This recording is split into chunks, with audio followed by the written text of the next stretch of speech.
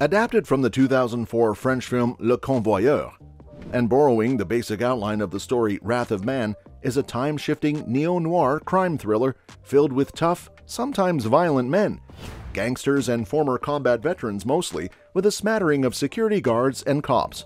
And I, for one, would love to see him again. Wrath of Man 2. I mean, why not? The first movie was so dope. Ritchie and Jason Statham team up for the fourth time in their director-actor collaboration, marking their first partnership since Revolver.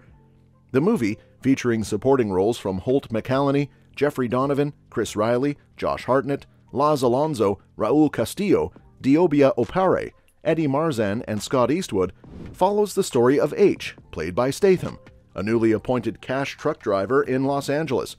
His thwarting of a robbery brings attention to his gun skills and mysterious background. The global release of Wrath of Man occurred on April 22, 2021, with a subsequent release in the US on May 7. Despite receiving mixed reviews from critics, the film has achieved a worldwide box office gross of $104 million.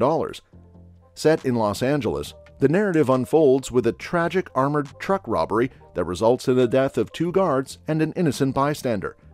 This incident sets the stage for a sequence of events narrated through 4 distinct acts.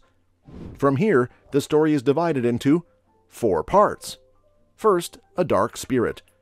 5 months following the armored truck robbery, Patrick Hill becomes an armored truck guard at Fortico Security. His manager Terry praises his references, and the company trainer, known as Bullet, gives him the nickname H. Despite Hill barely passing firearm training, he faces a challenging start with colleagues like Boy Sweat Dave and Dana Curtis. While on a pickup, Bullet is taken hostage, leading Hill to successfully manipulate a panicked Dave into cooperating with the robbers before eliminating the entire crew with remarkable marksmanship and ruthless efficiency.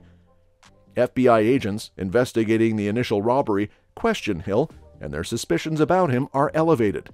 However, their superior, Agent King, instructs them to cease their inquiries into Hill. Subsequently, Hill receives a dossier containing Fortico employee files and an autopsy report. 3 months later, Hill and Bullet encounter trouble in Chinatown, but the would-be robbers flee upon seeing Hill. As Hill continues investigating his co-workers, mutual suspicion intensifies among them. Second, Scorched Earth. In the backdrop of Scorched Earth, 5 months prior to joining Fortico and on the day of the initial robbery, Hill shares a moment with his son Dougie. Unveiling his association with a robbery crew, Hill reluctantly accepts the task of monitoring an armored truck's route, leaving Dougie in the car. The heist unfolds, and when the robbers notice Dougie, Hill rushes back only to witness his son's tragic murder before being shot and left for dead. 3 weeks later, Hill awakens in the hospital and meets with King, who provides him with a list of suspects and agrees to temporarily turn a blind eye. Revealing that Hill is, in fact, Mason Hargreaves, a notorious crime lord, the narrative follows his determination to find Dougie's killer.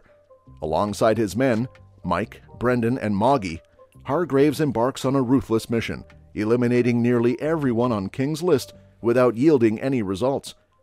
Concerns about potential retaliation are raised by Mike, leading Hargreaves to agree to a lay-low in London.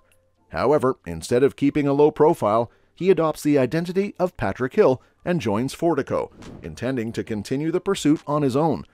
The revelation unfolds that it was Hargreaves' own crew who attempted the Chinatown robbery, halted only when Mike recognized his true identity. Third, Bad Animals Bad.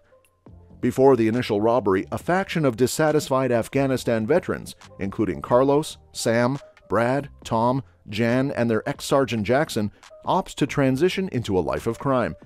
Their initial heist yields a modest sum of $110,000. Guided by an unnamed guard from Jackson's military past, they plan a more audacious robbery targeting an armored truck operated by Fortico. In the midst of this heist, Jan's unnecessary actions lead to the shooting of the guards, Dougie, and Hargreaves himself, who manages to witness Jan's face during the chaos. This pivotal moment sets the stage for subsequent events and significantly influences the unfolding narrative. Fourth, Liver, Lungs, Spleen, and Heart. 5 months later, the disgruntled veterans reconvene, With a grand plan to pilfer over $150 million from the Fortico depot during the Black Friday weekend, it's revealed that Bullet, Fortico's trainer, is Jackson's inside man, leveraging this information to coerce Hargreaves into collaboration. The crew successfully seizes control of the depot, but an unexpected alarm disrupts their operation, leading to a fierce gunfight resulting in casualties among both guards and robbers. Amid the chaos, Hargreaves retaliates, eliminating several members of the crew. In the chaotic aftermath, Jan kills Bullet and Jackson to escape solo with the stolen money. Back at his residence, Jan discovers a phone concealed in one of the money bags, planted by Hargreaves to trace its location. Hargreaves confronts Jan with Dougie's autopsy report, strategically shooting him in the same locations as Dougie. Choosing to abandon the ill-gotten gains, Hargreaves declares his mission accomplished to Agent King and is driven away, leaving behind the turbulent aftermath of the heist. Now, tell me, isn't this something you want to see more of? In Guy Ritchie's extensive filmography, this movie stands out as one of his best directed works, surprising audiences with a departure from his usual style and tone. Unlike the energetic and lighthearted vibes found in films like Snatch, Rock'n'Rolla, The Man from U.N.C.L.E., King Arthur, Legend of the Sword, and others, this film embraces a decadent darkness, so ominous that one might question if its central character is akin to the devil himself. The approach here is a departure from the consciously clever maneuvers associated with Quentin Tarantino and Guy Ritchie's previous works, leaning more towards the straightforward and unironic spirit reminiscent of classic films like The Killing, The Killers, and Crisscross.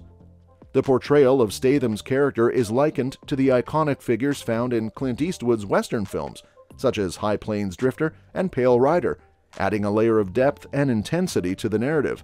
Unlike the previous Ritchie and Statham films, which had funny moments and quirky characters, Wrath of Man has a more serious tone that will keep you guessing all the way through. One reason to look forward to the sequel is the captivating story that unfolded in the first movie. It introduced H, portrayed by Statham, as a mysterious and skilled cash truck driver in Los Angeles.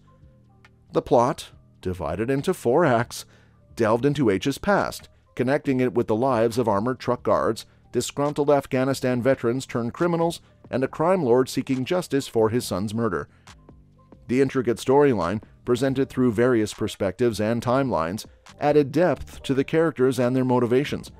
The careful storytelling kept audiences engaged, eager to learn more about H's mysterious background and the complex web of relationships that influenced the events in the film.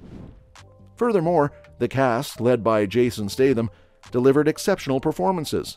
Statham's portrayal of H as a composed and deadly protagonist expanded his repertoire, showcasing versatility beyond the action comedy roles typically associated with him. The supporting actors, including Holt McCallany, Jeffrey Donovan, and Josh Hartnett, also made significant contributions, enhancing the overall intensity and authenticity of the film. In Wrath of Man, Guy Ritchie's direction demonstrated his skill in adapting to and excelling in various genres. Renowned for his energetic and lighthearted films like Snatch and The Man from U.N.C.L.E., Ritchie revealed a different aspect with this neo-noir crime thriller. This departure from his usual style brought an element of surprise for audiences, underscoring Ritchie's versatility as a director. Thanks for tuning in to our recap of Wrath of Man and the exciting prospects for its sequel. If you were gripped by the suspense and intensity of the first installment, tell us in the comments below which character or storyline you're most eager to see develop in Wrath of Man 2. Don't forget to hit the subscribe button, tap the bell icon, and stay updated with all of our upcoming movie insights. Until next time, keep the excitement alive, and we'll catch you at the movies.